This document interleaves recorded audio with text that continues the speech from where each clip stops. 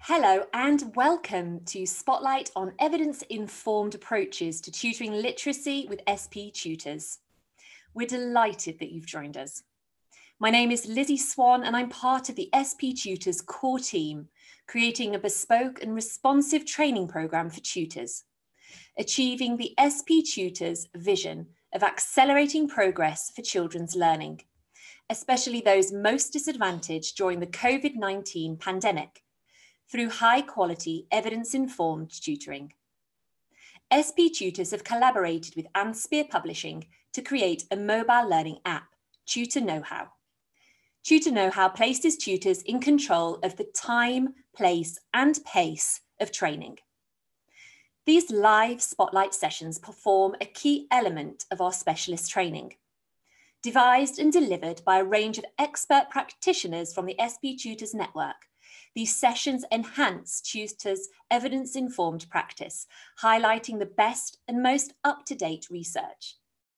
You'll find links to the spotlight sessions and an ever-increasing wealth of specialist, bespoke resources via your Tutor Know-How app by clicking on the specialist sessions. In this session, I'm proud to introduce Ruth Everett, a Fellow of the Chartered College of Teaching, lead in English, Literacy and Management for Unity Schools Partnership, and lead English tutor for Suffolk and Norfolk SCIT. Ruth supports secondary and primary schools in school improvement through raising standards of English and literacy provision across the curriculum.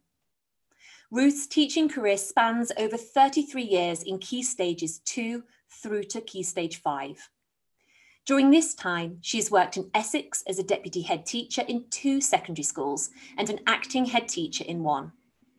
Working with Research School Network colleagues has convinced Ruth that the most effective way we can raise achievement of our students is through high quality, iterative, continued professional development and professional mentoring, which supports the production of rigorous curricula based upon the most recent robust evidence, such as the Education Endowment Foundation guidance reports. Ruth is going to introduce you to SP Tutors' guiding principles to support evidence-informed practice for the tutoring of literacy. This is the first in a series of 6 sessions on literacy, designed to meet the needs of all tutors, regardless of their subject specialism.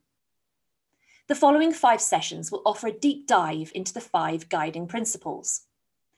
During the presentation, please use the Q&A function at the bottom of the screen to ask questions related to the topic of literacy approaches, and we'll endeavour to answer as many as we can at the end of the session. I'm delighted to hand you over to Ruth now to begin our presentation. Thank you, Lizzie. Okay, welcome to this session, as Lizzie says. I'm going to pitch straight in there and we're going to look at why literacy is so fundamentally important to students, to everybody, not just children in school, everybody. So I'll just give you a moment to read these quotes on the screen. One is by Ludwig Wittgenstein, philosopher.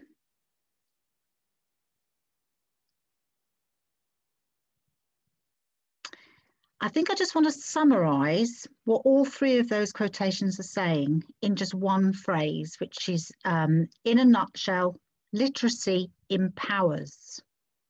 Now let's just think about that for a moment. I'm going to give you some rather shocking statistics. So 13% of the adult population is what we would call functionally illiterate. That's 7.1 million adults.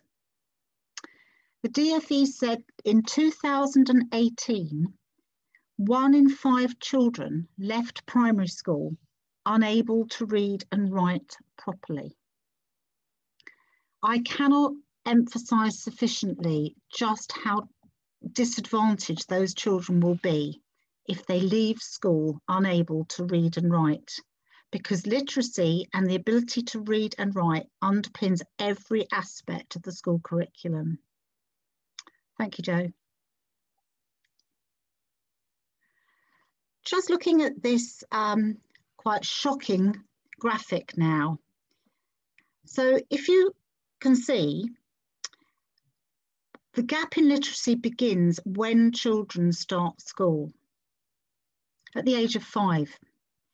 And shockingly, the gap widens as children get older and go through the key stages. Quite the reverse of what one as a teacher would hope. As a teacher of many years, and I worked as hard as I possibly could, I find that really depressing, the thought that children start school and the disadvantaged children are more disadvantaged at the end of their school career.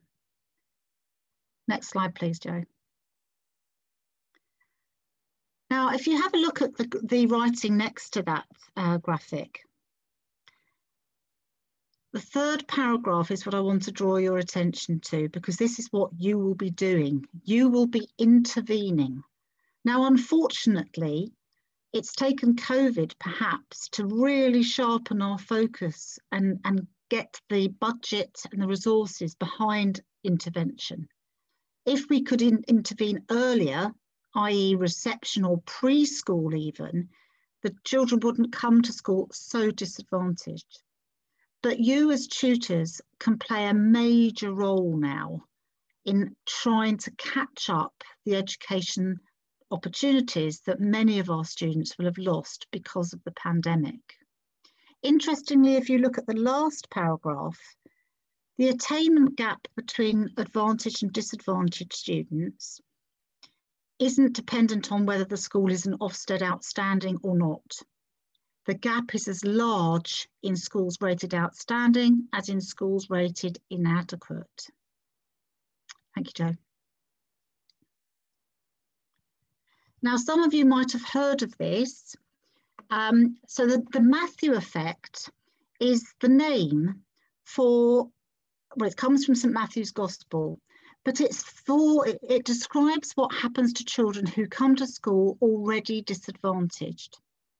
What it's suggesting is, like St. Matthew's Gospel, the rich get richer. So in other words, children who arrive at school at the age of 5 already being able to read, perhaps already having had many, many hours of books read to them, they will build on those skills and they will benefit and they will outmaneuver every other child that they meet because they will have had that boost at the early stages of their life. Children who haven't had that, who haven't had those advantageous early educational experiences are going to be on the back foot. The children that you're going to be dealing with have now had the extra disadvantage of COVID, and therefore we desperately need them to have this intervention so we try to close the gap on the disadvantage and reverse the effect of the Matthew effect. Thank you, Jo. So the EEF is suggesting that the amazing work that colleagues all over the country for the last decade have been doing will now have to regress. That children, as a result of lockdown 3 now, many, unfortunately, so sadly, will have regressed in their speaking, their reading, and their writing. And that's why the role that you're going to take is absolutely instrumental. You're going to intervene and hopefully begin to close this gap. Thank you, Jo.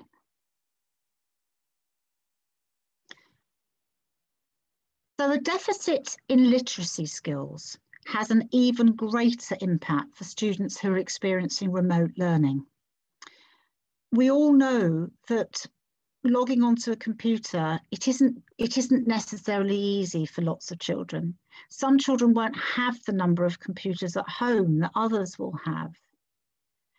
So what you're going to be doing as high quality tutors, you might make up as much as 3 to 5 months of lost learning, maybe more, let's hope so. So what I would like to try to do in the next 5 sessions after this one is to give you some research-based strategies, evidence-based strategies to support how you work with your children so that they are beginning to think and engage in their own learning. It isn't a question of telling them how to learn, it's a question of showing them how to learn, how to model how they can help themselves, teach them through modelling the strategies that they can improve their own learning with. Thank you, Jo. So I think we ought to just have a quick look at what the National Curriculum Literacy aims are. I'm not going to read them all through, I'll just let you have a look at these, but what I'd like you to understand from these aims is why I've built the 5 principles that we're going to go on and look at on these aims. So if you look, the first 2 are very much about reading. Reading with fluency, with good understanding. Reading widely. These are massive issues to do with reading. It isn't just about reading widely, as we know. It's about motivating children to read. It's about getting them to look at fiction and non-fiction and supporting them with the difficulties and barriers that they might have towards reading. So that is going to be our principle 1.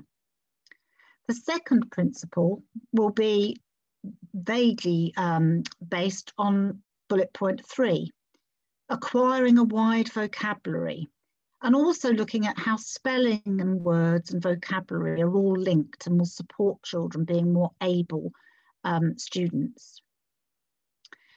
We will also be looking at writing clearly. We're going to be looking at the principles of writing and how writing isn't an outcome, it's a process. And in Key Stage 1 and 2, writing is very much taught as a process with drafting, modelling, redrafting, editing. At secondary school, we tend to just think about it as the final product, as the outcome. And we can't afford to do that. Children need to be independent in how they write and understand that it's a process, not an outcome. The last 2 bullet points, again, will link to one of our principles, and that is the importance of being articulate, the importance of speaking and listening. So although the principles that we are going to be looking at aren't necessarily in the order that appear with the national curriculum, we'll be covering those, and I hope to introduce you to many practical evidence-based strategies that teachers all over England at the moment are using with real impact. Thank you, Jo. So before we start looking at each principle in microcosm today, we're not going to be looking at them in detail. I'm just doing an overview of the next 5 sessions. To tutor effectively, you need to understand how children learn to read and write, and the evidence behind that will support you when you're then teaching children and tutoring them. We can then prepare the necessary resources from an evidence base, which will improve their whole school literacy, and likewise what we call disciplinary literacy. That means the literacy that they meet in every subject. So for example, in science, a child might need to access very, very complex polysyllabic Latinate vocabulary. For example, the word photosynthesis. In history, they might need to come across, or in RE, they might have to come across a very challenging term, transubstantiation, for example. That's what we mean by disciplinary literacy, where literacy is unique to the subject. So we'll be touching upon that all the way through. So for example, historians need to write like historians. To get a high grade at GCSE and A level, a historian needs to write very much with the active voice. Hitler invaded Europe, that's active voice. Whereas in science, the passive voice is used much, much more. So that's what we mean by disciplinary literacy. It's understanding the generic approaches that we'll be looking at today and in other days, but then honing them down to the individual subjects as needed and as required by secondary teachers. Next slide, please. Okay, I'm just going to leave you to look at this quote because it's a very interesting one, I think.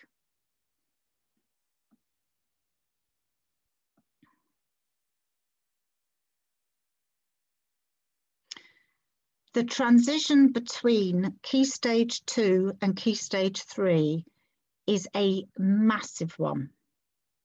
There are lots and lots of reasons for this, but the one effect of Key Stage 2 to 3 that we know is absolutely to the point, really, is that there isn't one approach that will close the difficulties from Key Stage 2 to 3, that will deal with them. So what we need to do, and you need to do more relevantly as tutors, is to try different approaches. But those approaches need to be ones that have been tried and tested elsewhere and have worked and are effective. So just to give you a little bit of background to the Key Stage 2-3 transition, in America, we call that the 4th grade slump. And it's when children regress most in the education system. At any transition, there is regression. Lots and lots of reasons and research around this. But we know that between Key Stage 2 and 3, the biggest regression happens. A couple of reasons for that are things like when they're in year 6 and all the way through primary school, children have one teacher in one classroom with one TA who might know their parents and greet them in the playground every morning. Suddenly they come to year 7 and that we lose that contact with home, and the children are code switching. They're going from geography to PE to maths to English, and that uses up a lot of their working memory and they become overwhelmed. So I just think we need to bear this in mind, that all approaches need to fit and best fit the students that you've got, and that not one approach will necessarily fit all of the tutees that you will be meeting. Okay, next slide, please, Jo. Okay, let's just look at the first of our principles then. Now, for me, reading is the core skill in the curriculum. It serves everything else. However good a biology teacher or a music teacher you are, if a child can't read independently and automatically, when they get into an exam situation, they are not going to be successful. So for me, reading is what I would call the core skill. Now, in the first of our next webinars, the first webinar after this one, we'll be looking at what makes a good reader. It's hard reading. And the problem is that many of us as teachers and tutors will be good readers. So we don't realise it's hard because we've got past that. And that's called the curse of knowledge. We assume too much. We don't understand what it's like not to be able to read. So in our first session, we'll be looking at the differences between decoding, which is looking at a phoneme. So for example, in the word cat, there are 3, k-atta, and sounding them out. That's what we mean by decoding. And then we'll be looking at what we mean by comprehension, which is the understanding without needing to decode. We'll be looking at ways that you can encourage reading fluency. Now, fluency doesn't mean quite the same as fluently. It means things like reading to pace. It means reading with intonation, reading with self-correction, and also how you might be able to motivate your students that you're meeting, your tutees. We'll be looking at the very valuable and underrated use of rereading. We all know that when you've read something once, the second time you come across the same text, you'll find it easier. This is a strategy that we don't tend to use enough. We're always looking at the clock and thinking, have we got time? We haven't got time to reread that. I would argue as tutors, you need to be prepared to reread and get the children to reread what you've read to them. This will help them to automate words, become fluent in their reading, That makes them more motivated, and that will make them want to learn because they'll have success. So I'll be asking you to model reading fluency, but to be able to model reading fluency, you first need to know what goes into it and how we learn to read, and be able to forensically, explicitly teach that. The other strategy that we can look at is using texts which you reread, but on a wide basis, which contain readable words. So to kind of give them more of a hinterland, to give children who haven't read a huge amount, to get them that love of reading by maybe giving them reading, which is slightly less challenging, but getting their stamina up and to be reading at pace. So there's a mixture between the challenge of some reading texts, but also texts that they can read with aplomb and read fluently and with automaticity. Thank you, Jo. Now, the Scarborough reading rope is my all-time favourite graphic as an English teacher. If I had my way, this would be pinned up on every classroom and next to every teacher's desktop in the classroom. This is what we'll be looking at in detail on our first session on reading. If you have a look at it, you'll see the two colours, and the bottom colour, the orange, basically can be, this is simplistically now I'm putting this, but can be levelled at Key Stage 1 and 2. And my primary colleagues will probably all go into uproar about that. I'm not suggesting for a moment that that's all they do. What I'm suggesting is that we as secondary colleagues, at least, assume that children, when they get to year 7, can read by sight, can decode, and are aware of phonics, which are the bottom 3 strands. In other words, they can recognise words. We feel, as secondary colleagues, I think, we assume wrongly that children are just comprehending. Now, to comprehend, you can see there are 5 very, very tricky strands to master. One of them being vocabulary, another being verbal reasoning, and that's where children need metaphor and inference and prediction to be able to understand hidden meanings in a text, meaning which isn't literal. Background knowledge is massive with reading. If you don't have prior knowledge of a subject and you're asked to read about it, and the person sitting next to you has got that prior knowledge, they are going to be making far more, having far more success in the lesson than you will, because you won't have any knowledge to stick it onto. The new knowledge won't be able to stick onto existing knowledge. So the Scarborough reading rope is an essential graphic, the complexities of reading.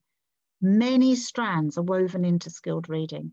You only need to take out one of those strands from either of the green or the orange colours, and it's a bit like a Jenga model.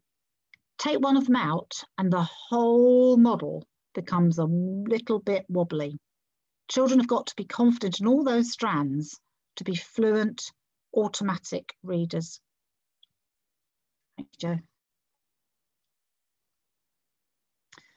So that will have been our first webinar. Principle 1 was reading. Our second is vocabulary and spelling. Now, I've put spelling in here purely because I always think that teachers miss a bit of a trick with spelling. If you're looking closely at vocabulary and breaking words up into their morphemes and their syllables, why not alert children to spelling at the same time? So we will be looking at spelling, but not as much as vocabulary. Thanks to Alex Quigley with his Closing the Word Gap and other amazing teachers who have now written fabulous books based upon research-based evidence. Lots of schools have now really feel much more confident about teaching vocabulary. My slight concern is that some teachers think of it as a little bit of a tick box that they can kind of just say, we've done that. Actually, effective vocabulary teaching is done as reading and writing is taught. It's not separate. It's part and parcel, it's integral. It might interest you, those of you who I hope by the end of this session I've made enthusiastic enough about literacy to think, gosh, this is fascinating. And hopefully you're realising that you can't teach anything if a child can't read. And therefore literacy for me underpins absolutely every aspect of education for children. You might like to download a copy of the Why Closing the Word Gap Matters. It's really interesting, it's very readable, and it's in case studies. But it came as a result of Oxford Unity Press asking existing teachers what proportion of children are affected by the word gap. What are the root causes? How does a paucity in vocabulary, a lack of vocabulary, impact children's wider life chances? And most importantly, what can we do about it? And they print some of the fabulous work that's going on in schools all around the country to do exactly that, to what we call close the vocabulary gap. But just that, I just want to stress again, I am concerned that some teachers think by teaching vocabulary explicitly, they are kind of, that's it, they've done their job. For me, it's not like that. Teaching vocabulary as part of reading is the answer. So all the time referring to vocabulary. Thank you, Jo. So in essence, what we need to do when we teach reading and vocabulary is we need to teach it explicitly. Don't assume, you shouldn't assume that children will know a word. You shouldn't assume they can read a word. You're checking all the time on their knowledge and their prior knowledge. So we need to teach it explicitly, consistently. If every teacher in the school is using the same type of vocabulary in reading instruction, that lowers the strain on students' working memory, and that will allow them, therefore, to pick up the actual knowledge you're wanting them to teach without overburdening the working memory. So those three very key factors: you need to be explicit about your teaching, you need to be consistent in the approaches you use, and you need to be methodical. My view on the National Tutoring Programme and what children need from us is incisive support. We need to know what we want to complete with those children in what session. We need clarity, and we need to focus on what we're going to be doing in short steps to be successful. Finally, on that slide, as this runs all the way through this presentation, all of these strategies will benefit students, but they'll have even more benefit on those children coming from what I would call word poor homes. Now, that doesn't actually mean there aren't any books in the house. It can also mean that their parents aren't finding perhaps the time, and I'm not being judgmental about that. A lot of parents are very stressed and working very hard. If you're a shift worker, it is very difficult to find time to read to your children, for example. But children don't just need to read at home. It's about what language they're hearing, what language is being shared around the living room in the evening. So that's what I mean by word poor homes. Thank you, Jo. These are some quite interesting little quotes. So the educator, researcher Hirsch suggests that vocabulary size is a very, very good predictor. It's a proxy for a whole range of educational attainments. If you look at the quote underneath from Spencer, Clegg and Stackhouse, vocabulary is one of the factors, only one. Remember the Scarborough rope, it's only one element of that Scarborough reading rope that has proved relevant to children achieving an A star to C in old money. So again, remember what I said earlier, different interventions work for different children at different times, and it's choosing the best one at that time. But vocabulary is a very strong indicator of future academic success. Why? Because of that reading gap that starts when children arrive at the age of 5. That children from more middle class homes who tend to be read to, and the statistics shockingly say far more mothers read to their children than fathers. That's an interesting one, but for another day, another webinar. those children who have been read to from an early age will have an advantage. Remember, it's not just about reading, it's about listening and hearing vocabulary as well. Thank you, Jo. Now, I always find this top quotation quite shocking, and it's widely used. So I'll just let you look at that one from Hart and Risley.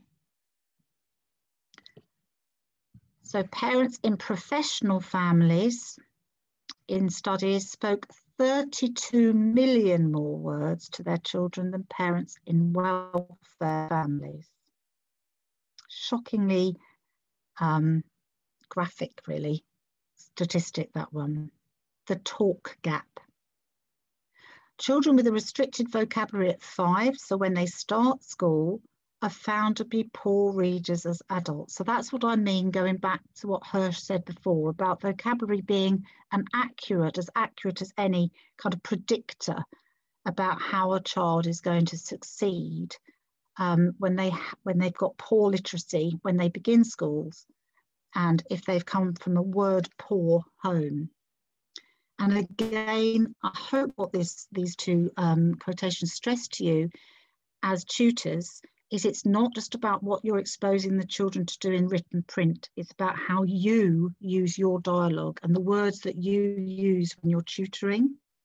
It's really important to challenge the students that you're working with challenging vocabulary, that you scaffold for them. You explain, but you don't dumb down language. Next slide, please, Jo. So that moves nicely on to principle 3. And as I say, I personally have put principle 1 first, principle 1 reading first rather, because I feel so strongly that reading underpins absolutely everything. But you could argue quite easily that principle 3 ought to be principle 1. That without quality talk in the classroom, without being able to be articulate and speak clearly, you're at a disadvantage. And this very apposite quote, reading and writing float on a sea of talk. I think that's a lovely way of putting that however important reading and writing are, children won't achieve, children won't have success unless they can listen and respond, and they are stimulated and modelled articulacy from their caregivers and their teachers. Without wanting to be too anecdotal, there's a child in our local area I know who hasn't been able to go to nursery or playgroup because both her parents are very vulnerable with COVID. And I've noticed that little girl's speech and language development, when I bumped into her on walks, has gone backwards. And this is what you're going to be facing. There'll be children who haven't had the necessary amount of talk in their lives over the pandemic. Many children, and many of us, let's be honest, are surviving by doing what we find the easiest at the moment. So there'll be lots of children who will be plugged into a video, plugged into an Xbox, so they won't be hearing live talk. They won't be having that important dialogic talk that parents can give their children and their siblings too. Think of it, they're not meeting everybody in the playground and explaining what they were doing or what they made of Love Island the night before.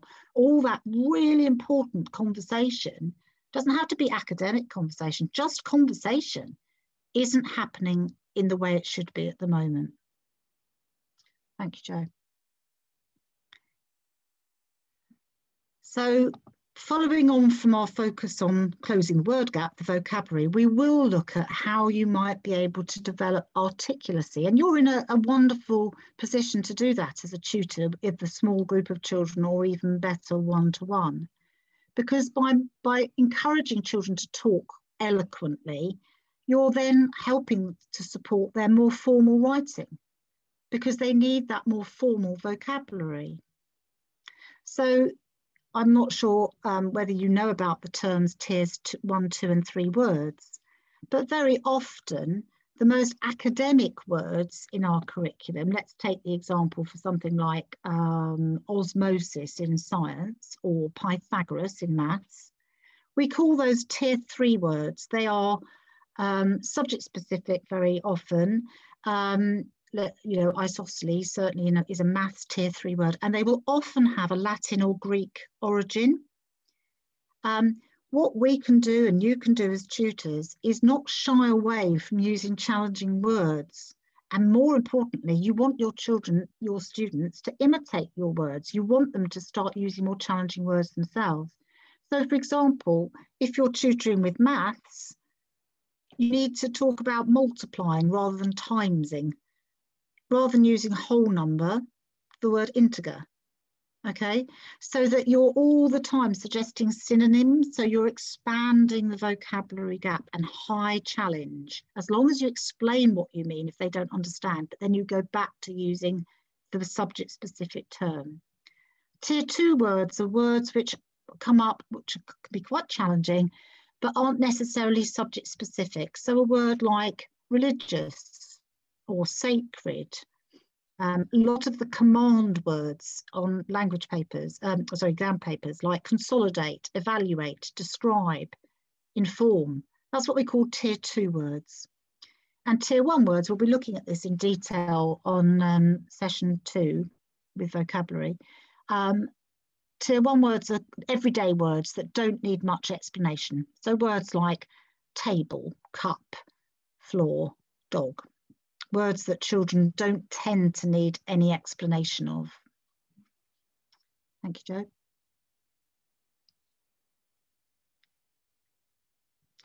So principle 4, obviously very, very connected with principle 1. And as I say, I had to kind of find 5 principles, so I'm not going to get bogged down on the chronology of those principles, but reading comprehension. Now, the goal of any reading, let's be honest, why do we read? It's not just for pleasure, it's to understand a text, okay? So the most important thing a teacher can do is teach a child to understand. Now, as the child goes through the school, text, any information becomes harder. We also have faced, it's one of the reasons why there's that regression at key stage 2 to 3. We move largely from fiction, lower down the key stages, to the main diet of students at secondary school is non-fiction. Non-fiction texts, so taking, for example, something like how to assemble something from IKEA, they're always tricky, aren't they? A non-fiction text, you need to understand 95% of the words to understand the whole passage. So non-fiction creates lots of challenges for secondary school children particularly. Non-fiction tends to become much more prevalent from about year 4 at the beginnings of key stage 2 upwards. So you as tutors need to explicitly teach strategies for children to check their understanding. Now, I know that sounds a bit odd, so let me just explain that. Successful readers like us, it's going back to this idea of power of knowledge. We're so successful in our reading that we don't have a problem with understanding. When we don't understand something, when you're a good reader, what do? We stop, don't we? And we employ a number of strategies. So if I'm reading something I'm not familiar with, or I don't understand, or if I'm tired and it hasn't gone in first time, what do? I go back and I ask myself questions. I'll say something like, oh, I didn't get that. Why didn't I get that? I'm tired. Maybe I'll do this later. Or I need to look that word up. I don't know what that word means, so I don't understand what I'm reading. Struggling readers, however, are unable to recognise when they've understood part of a text because then they might be decoding. So they're still at that stage of using morphemes or syllables. So they're not actually reading to comprehend, they're deciphering still. So what our reading comprehension webinar will look at is very simple, straightforward, research-based strategies to support children with learning how to comprehend and to check their own comprehension. So when you're not there in an exam, They can check whether they're understanding. Now, the ways to do that are there's a number of approaches, but we'll be looking at how summarization, which is actually very difficult, supports comprehension, how prediction and clarification, questioning, massively important in when you're reading something. Do I understand this? Why has Dickens used the word malevolent there? Why has the writer used italics? Why has the exam paper put this in bold? Asking yourself questions to aid your understanding. And lastly, but not in any order, activating prior knowledge. I've mentioned that before, how crucial it is, that background knowledge. If you have background knowledge that you stick, I think Hirsch calls it Velcro knowledge.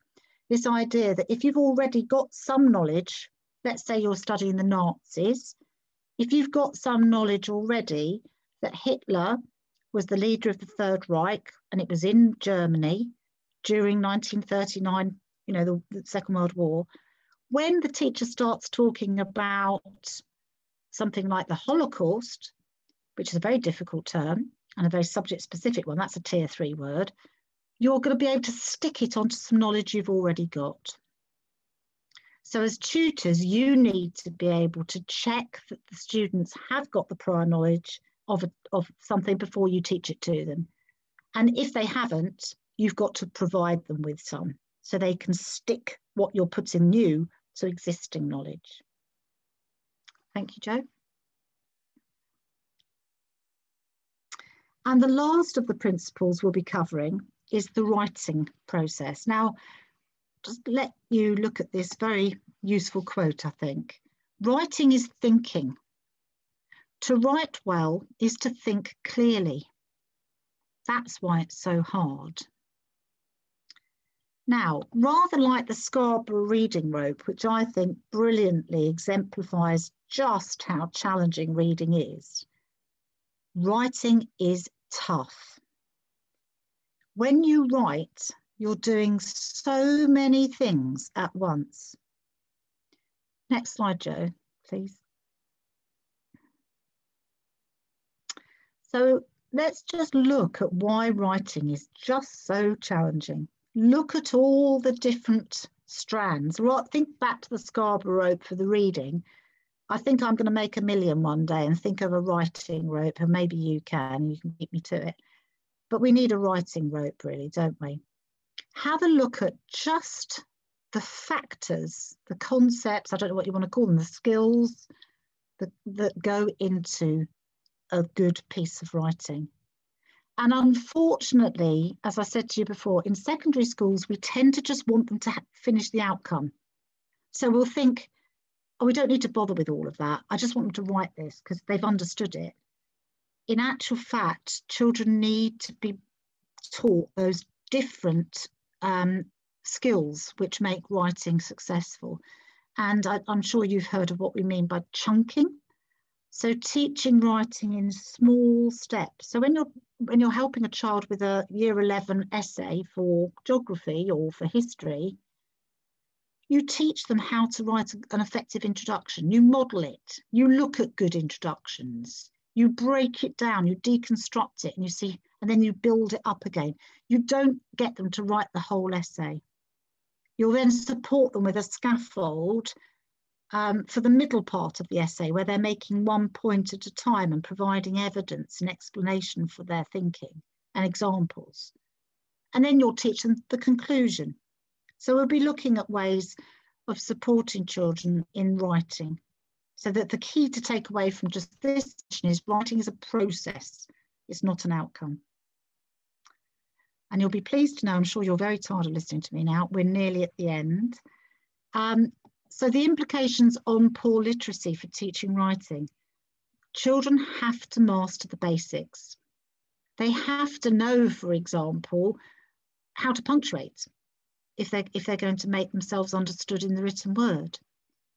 If we give them a task like writing a full essay or writing up an experiment in science too soon, without explaining the steps and analysing the genre and seeing what needs to go into an effective science write-up, we're going to overload the children's working memory. So what can we do about that? We need to break down the writing instruction into small chunks and then practice those chunks in isolation. So, you know, how to include quotations into a sentence, how to write a subordinate clause and the use of it in a complex sentence. And to do this, we need to provide them with scaffolds. Scaffolds meaning support, modelled examples. We need to model our own writing. And the most successful way of modelling writing is to do it wrong and say to the children, oh, that's not very good, is it? I don't think that's a very good sentence at all. Help me with that, somebody. Can you help me rewrite that? I haven't made my point clearly. So you're modelling your own metacognitive difficulties at that point, because children will love that. Children learn far more by somebody who's a learner themselves and can say, can you see what I've done wrong there? Point out the misconceptions. Never be afraid of saying you don't know something, because children love that, because it makes them feel they're not the only person that's struggling with something difficult. Next slide, please. So I think that's the end of what I'm going to say today. So hopefully what I've done is give you a whistle-stop tour of why I think that you're magnificent people taking on this challenge, because I think you are. You know, I've spent almost about 35 years now working with staff and children who are disadvantaged. I don't really like the term, but we know that when you get a fabulous teacher, that makes all the difference to children. And you've got this rare opportunity, and I think it's a privileged opportunity to make a huge difference to these kids all over the country who are missing out on having wonderful teaching at the moment. So I've hopefully put that into some kind of perspective for you, that intervention, the earlier it goes, the better. But intervention at all is useful, and that's what you're going to be doing now. So your intervention needs to be precise, it needs to be focused, needs to be small steps, manageable steps, which will lead children to success. Because with success comes motivation to do more of it. So the 5 webinars, just to finish, will be based around the principles there in that order. And I believe I'm going to hand over to Lizzie now, and she'll probably tell you a little bit more about the date for the first one. So the reading webinar will be first. Very odd to be talking to people who I can't see, very, very strange, but it was nice to have that time with you, and I hope, you know, that you'll enjoy some of these sessions, and most importantly that they will provide you with some real evidence-based practical strategies that are being used all over the country with success and having impact to students who want to learn but aren't necessarily in the best place at the moment to learn. So thank you. Thank you so much, Ruth. So during the presentation, you've had the opportunity to input some questions in the Q&A function. If you've not yet had opportunity, please do that now, and we'll endeavour to answer as many of your questions as possible.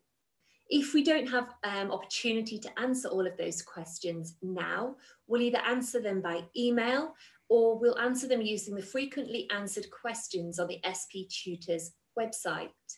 One of the questions that has come through is asking, when is the first of those deep dive sessions looking at reading? And I'm delighted to let you know that the spotlight on evidence-informed approaches to reading is on Thursday, the 11th of February, and that will be taking place live at 2 p.m.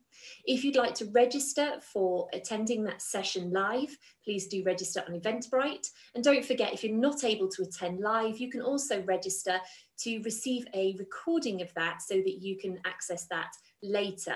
SP Tutors endeavours to enable all of our tutors to access our training at your time, place and own pace. So I'm just going to have a look now through some of the Q&A. And please do take this opportunity to ask Ruth as our specialist. This is your chance to ask some of those questions going through. So the next 5 webinars, I'm not able to give you all of those dates. I've just given you the first one, and you'll probably hear the paper turning. I'm quite old school in the fact that I do use pen and paper. So I'm just going to go through. I'm able to give you the first 2. The next one is on, apologies, just one second. This next one after that is on Tuesday, the 2nd of March, and that will be a deep dive into vocabulary. And I cannot stress how much I would like all tutors of all subject areas to attend that session again, because as Ruth has already touched upon, you know, looking at how we approach the topics of disciplinary vocabulary. I don't know if Ruth, you want to add anything there? Oh yes, I mean, the work I do as a school improvement partner with schools, the most useful sessions that people have said from science and maths backgrounds are the vocabulary sessions for science and mathematicians.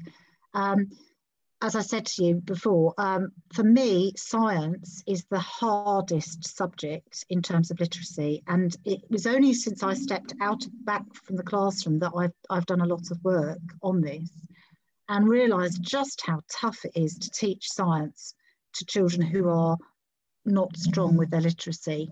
And that is purely because, as I said to you before, 95% of words in a non-fiction text have to be understood. Now, if you don't believe me, I'm going to show you that when we do webinars 1 and 2. I'll give you some examples. If literally, just very quickly, think about a sentence with a noun in it. So let's say something like, respiration allows you to breathe. Respiration is a noun. You can't substitute it. Well, you can, there are synonyms for it. But what I'm trying to suggest is if you don't know what respiration means, you are stuck.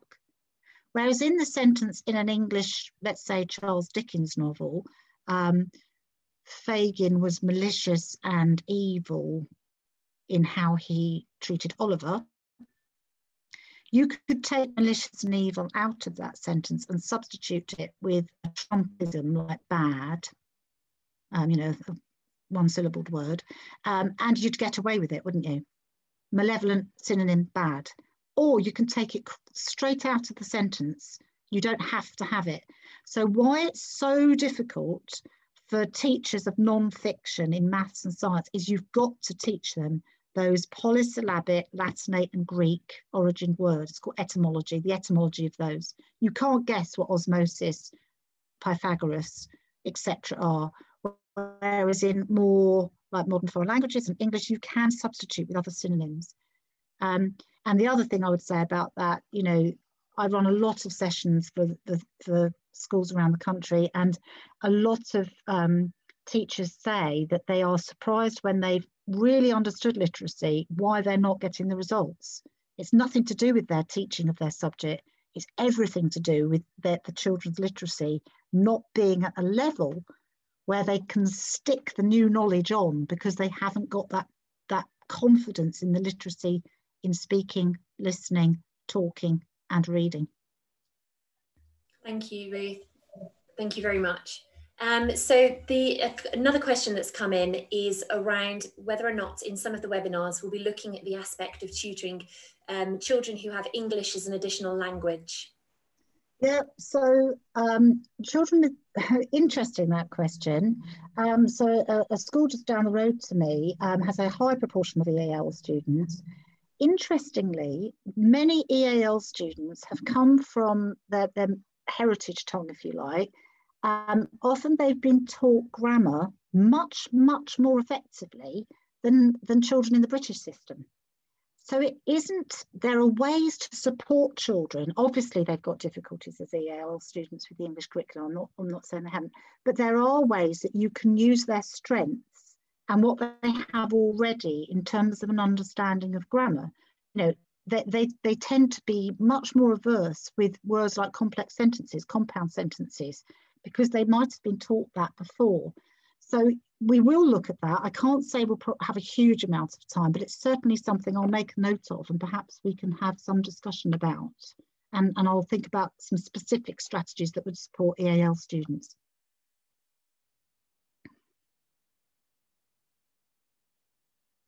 that now. Thank you very much indeed. Okay, I'm just going to go through a couple, just double check on the Q&A. Excellent question coming through. It's the last question we're going to take. Any others that come through we will answer by email. Will dyslexia issues and strategies be covered? I can answer that from an SEND perspective. I'm a SENCO and have been for about, I couldn't remember for a moment, but about 12 years, about 12, 15 years.